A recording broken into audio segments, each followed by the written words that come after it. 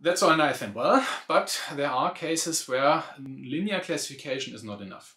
There are cases where we also want to classify non-linearly, and then it gets a little bit more complicated, but in the end we will also have a lot more powerful classifiers, and there are some tricks that can be used to also make non-linear classification easy to work with and efficient. So first of all, look here at the above picture where we have the red class of elements lying on a circle, and the entire thing is embedded in a space and surrounded by all the blue examples, and it becomes immediately clear that we cannot linearly separate the two. There are other examples where linear separation is really difficult. For example, the so-called XOR problem.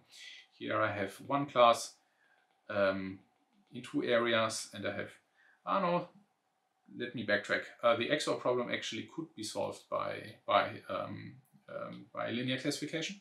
But I mean, what we have here, that should be motivation enough. So we would like also to have a classifier to exactly separate here the blue from the red circles, and by lifting the entire space into a higher dimension, this can actually be found. So this is shown on the lower image.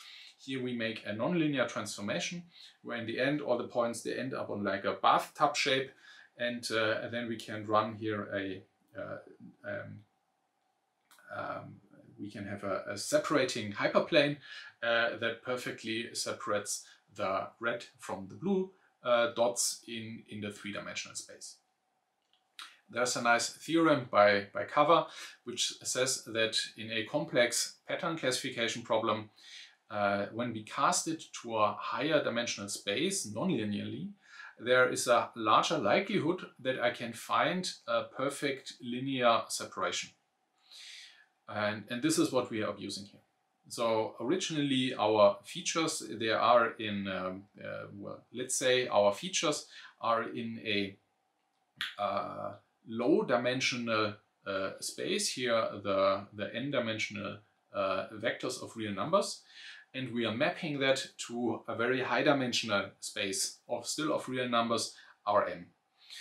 And so in principle, we could also have different spaces. For example, we could have all kinds of graphs as input or molecules as input or something like that, which are difficult to represent in Rn. But for now, consider that all our features are real numbers. Okay, and we want this transformation into the expanded feature space. We want that to be nonlinear. And we also want it to be injective. So what does injective mean? Let's imagine I have here my original space. I'm calling it X. And I have my expanded feature space, and I'm calling that H. And when I now take two different examples and map them from the original feature space to the expanded feature space, I want them to end up in two different positions in the expanded feature space. So what doesn't make sense is to, for example, take all my original samples and map that to the same point in a high dimensional space. Then I wouldn't help my classifier. So we want it to be a nonlinear transformation so that finding the linear separation is helped, and we also want it to be an injective mapping. So down here we see two examples. You can imagine many different basis expansions that are possible. So this is also a little bit of feature engineering.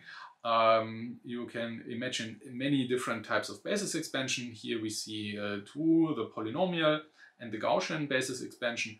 And later we will see a couple of examples that have proven useful and that are used over and over again also in the literature. Okay. Now we can train our perceptron in a nonlinear fashion. So again, we have a shorthand for our misclassified samples. And the training algorithm, and it hasn't actually changed a lot. The only thing that changed is that every time we are looking at a feature vector from our training data, we first lift that into the higher dimensional space. We're doing the basis expansion, and also our W now. Our W has become larger, so now the W is in Rm, and before that it was in Rn. And so also here we do the expansion. And then when we do the classification, we want to classify a new example, then again we need to expand the training example, the test sample, into the high dimensional space, multiply it by the weights W, and add the offset. Okay. Well, this algorithm that you see here is actually working nicely and as expected. And if we had infinite computational time and resources available, then that we could end here. The problem is that we don't have infinite time and computational resources, and we would quickly run into problems.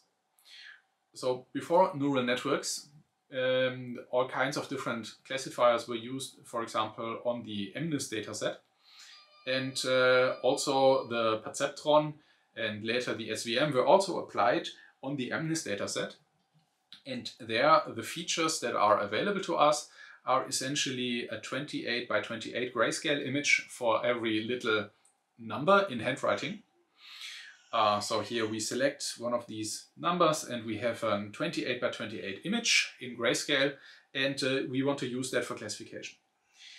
Now, if we were to, for example, use the polynomial basis expansion, this would blow up immediately from 28 by 28 to, how much is that? Over 300,000 parameters or features for a single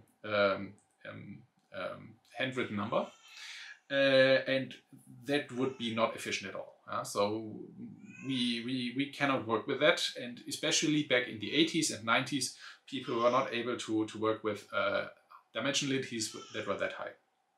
So what can be done is to reduce the dimensionality. To say, I take the number and I'm counting the number of black pixels in the upper left quadrant or something like that to get to a lower dimensional description or feature vector, and then I can do the lifting. But there's even a better way, and the better way is called a kernel. And the kernel allows us to use exactly the classification in a very high dimensional feature space without having to compute the full vector there. Okay. But before we can apply the kernel, we have to modify our perceptron algorithm and write it down in a dual fashion. The term dual is heavily overloaded in computer science. So the dual perceptron, it has nothing to do with the Lagrangian dual, but still it's an established term, and therefore we are using it here. Now, before we had a big feature vector or a big weights vector W, and we were updating that in every iteration. And now we don't have that any longer.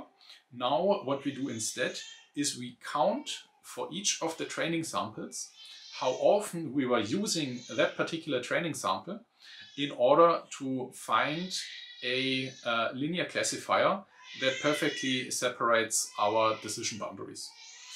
And so here we have our alpha, and the alpha is essentially, it's a big vector, and it contains natural numbers that are essentially a count for how often I use the first sample, for how often I use the second sample, how often I use the third sample, and so on. And when we then encounter a misclassified sample, we are just increasing the counter here. So we are just increasing the counter here, do nothing else, and therefore we are no longer in Rm, but this alpha is actually in Rd. This is element of Rd, where D is the size of the training data set. Okay, and now for the shorthand of misclassified samples, well, this has become a little bit more complicated, because essentially what we have here is we reconstruct in every step our W. The W is the weights vector, and also when we now classify every example, here again we have our W reconstructed. So in this formulation it's not very helpful to be using this idea of counting the training samples. However, this will enable us some further simplifications in the future. Okay, now we come to the kernel trick. The kernel trick says that we have a polynomial basis expansion first, and then we put this polynomial basis expansion into an inner product. So here we have our phi, and we first expand therefore in the higher dimensional basis, and then plug the entire thing into this inner product here. Yeah, so before we had just written x transposed y. So this is the Euclidean inner product. But in general, and now we generalize a little bit, in general we can be also in other Hilbert spaces where we have different inner products, and therefore we now write it in the general way. And the big insight is that instead of first expanding everything into very, very high dimensional feature space and then compressing everything into a single scalar, we can take a shortcut. Let's look at a very small example. Let's look at one particular kernel based on expanding to the polynomials. So we here have first of all an expansion into a basis that instead of a1 and a2 uses a1 squared, then the square root of a1 times a2, and then a2 squared. So this has to be squared, and this also has to be squared. Okay, and now I can use the Euclidean inner product for the two, end up with a formula and so on, and then I can simplify in the end, and in the end I end up with a transpose b squared. Now for just having two vectors, this is not yet a big improvement. However, you have to imagine what happens when I have say 100 features in my original space. When I then do the polynomial expansion and I consider every feature squared, but also the multiplication of any combination of two features, then it becomes very, very high dimensional. But still in the end, I can compress everything down to a formula of this shape. Yeah? And therefore, by considering the basis expansion immediately together with an inner product, I sometimes find shortcuts where I don't have to do all the computation, and I immediately take the shortcut. And there are even cases where I'm only looking then at the kernel, and from looking at the kernel I can infer that there exists some high dimensional basis expansion with an inner product, but I don't actually care that much. And there are even cases where the basis expansion would have to be infinite dimensional, where I know there exists a basis expansion with an inner product that gives me the kernel, but it would be infinite dimensional. I couldn't actually work with that in a computer, but the kernel actually immediately tells me what the shortcut is, and this is then more efficient to evaluate. Okay, so here's a picture to explain this. I can either go from the original feature space by the basis expansion to Rm and compress it back down, or immediately I take the root, the shortcut of the kernel function. And for the kernel function, we will be a little bit more formal about what the kernel is in the section on reproducing kernel Hilbert spaces. Here we only consider the kernel function to be symmetric, and well, there are well-known kernels, and in many cases what you do in practice, you take one existing kernel that you know that is well-performing and maybe has the properties you're looking for. So the linear kernel That's pretty obvious. The polynomial kernel is what we just saw with the extension here of some scalar c. But there are also things like the RBF kernel. This basically has the shape of a Gaussian, and it gives me a distance measure essentially between two samples. There are other popular kernels. We cannot have a full list here, but this is just for you to understand why the kernel is advantageous and why we want to bring everything in a form where it can be kernelized. And the whole business of writing down the dual version of the perceptron algorithm was only to be able to kernelize it. So if we look at the original dual version here of the perceptron algorithm, what we see is that the basis expansion is only used for our feature vectors from the data. So here we have the basis expansion. In every case, the feature expansion is for some data element.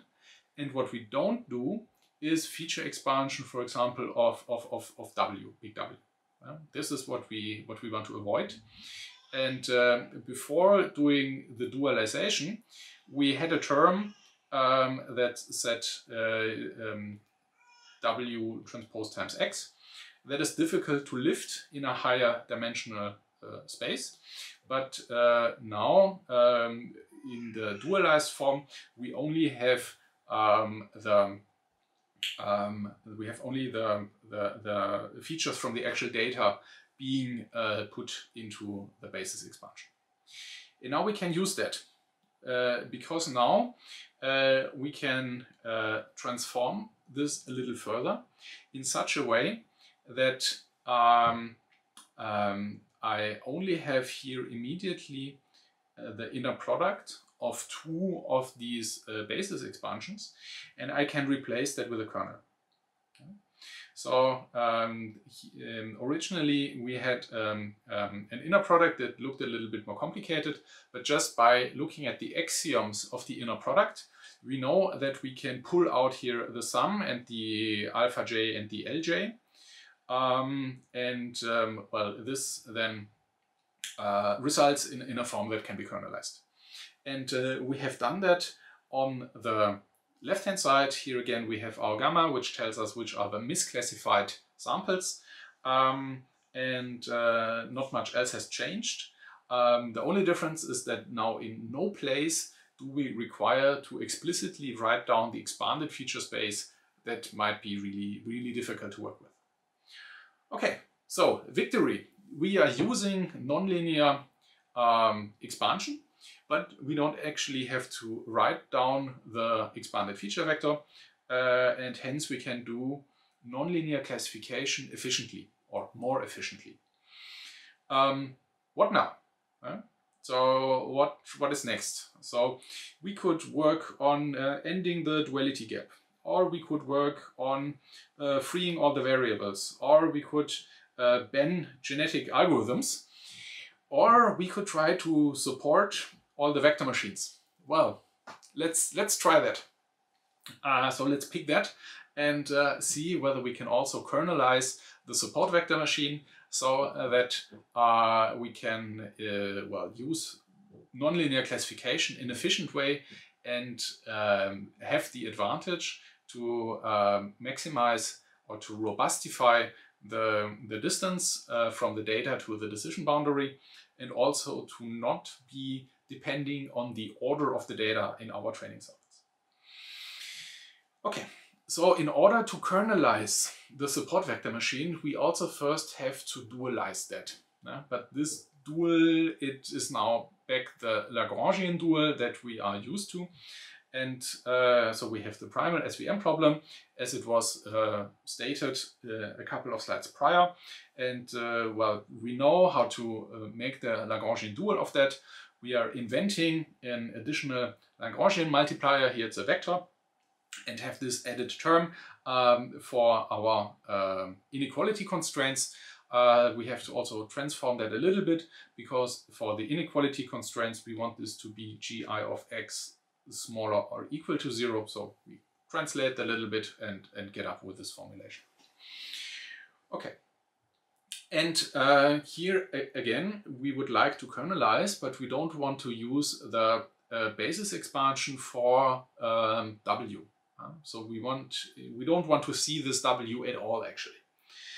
And now by working with the Lagrangian dual, we can simplify and get rid of this w. So first of all, for the Lagrangian, we know that we are looking for a saddle point, so we can derive by b, and we can also derive by w, and we know that the result should be 0, or should be the 0 vector in the saddle point.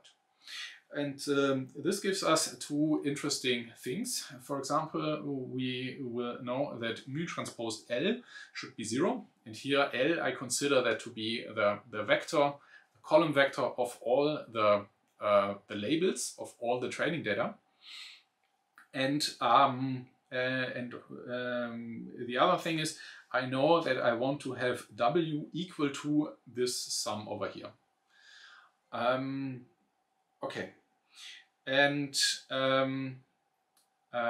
this we can plug in. So this we can plug in back into the original dual. And now there are a couple of technical steps that we will not completely show on the slides and that are also not relevant for the exam. But after some technical steps, I can simplify the Lagrangian by plugging in these two results. And we will see that in the end, the Lagrangian in the saddle point is independent from W and B.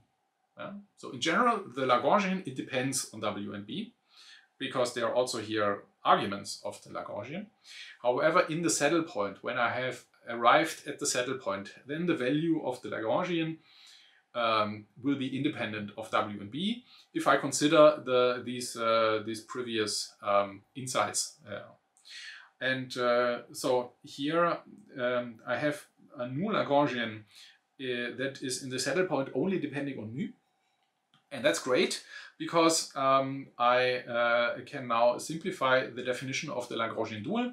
So this is the original Lagrangian dual, and now I can just leave out the infimum part, because I know the entire thing is independent from W and B. But I still need to consider these constraints. So these two constraints here, or particularly this constraint here, I still have to keep that in mind when I'm selecting my mu. So now I still have the freedom to selecting the mu. So now I'm doing here the maximization of Q and Q over mu. And here I need to consider two constraints. The first constraint is that mu has to be larger than 0, because it's for inequality constraints. And the second one is that I need to have mu transpose L equal to 0. Okay. Now, this is actually the entire magic. So this is the definition of the hard margin SVM in the dual form. And because we have strong duality, we can show that this gives me perfect results. I don't have a duality gap here. And we can simplify a little more. We can simplify by putting this expression here as a big square matrix multiplication. So we make a matrix that is actually a symmetric matrix, and the objective function, it simplifies to that. So we know how to solve quadratic optimization problems. Also, the two constraints that we have here, they don't bother us that much. We only have to ensure that the matrix K is semi-definite, or positive semi-definite. And that we have to check. Sometimes also a matrix is positive semi-definite, but for numerical issues, well, we can show that the matrix is positive semi-definite by looking at the eigenvalues, and especially the smallest of the eigenvalues, and that has to be positive. But sometimes the smallest eigenvalue is really small, it's close to 0, but then with numerical issues ends up on the negative side, so it's -1 to the power of -15 or something like that. And then some of the algorithms will reject this matrix K. So sometimes we have to nudge that a little bit, help it a little bit, well, in general, when we have this matrix K and everything is numerically precise, then we just verify it's positive semi-definite, and then we know that the entire thing here is a convex optimization problem. Because here I have something convex that I'm minimizing, but or here I have negative, some convex term, but since I'm maximizing, the whole thing works out fine. And this is an optimization problem that we already know how to solve. Okay. Now, and this now is also a version of the optimization problem that we can kernelize. Because here we only have inner products between the data samples or the feature vectors from our samples. And so the only thing that we need to change in order to switch from a linear classification problem to a nonlinear classification problem is we plug in our kernel function when we compute this symmetric matrix K here. So this is the only place where we need to be adding something. And then we get back our results, which are the mu. And the mu are then actually the support vectors. Because there are only a couple of these mu, every mu corresponds to one sample. And only a couple of these mu will be positive. And all the other ones will be 0. And we now only need to consider the positive mu when we are doing the actual classification of a new sample that we get in. Therefore, it's efficient, so it's good to kernelize. That is efficiency for nonlinear classification. And once we have that result, it's efficient to evaluate because we only need to consider a small subset of the samples that are actually impacting us in the with the support vectors that are closest to the decision boundary. And here we can reconstruct the original term inner product of W and epsilon, which and Y, which would here also receive then the basis expansion. If we choose to, or then we would have for the basis expansion here, we would have a very high dimensional W, which we don't want to have. I'm calling it W prime. And here we would have the basis expansion of Y. And this is essentially what we would get. By kernelizing, we can have exactly the same effect. Okay, and then also the B can be reconstructed. And actually, I can reconstruct the B from only one of the support vectors. However, here I sum and then average, also because numerically it's a little bit more stable to do that. Okay, how does this help us?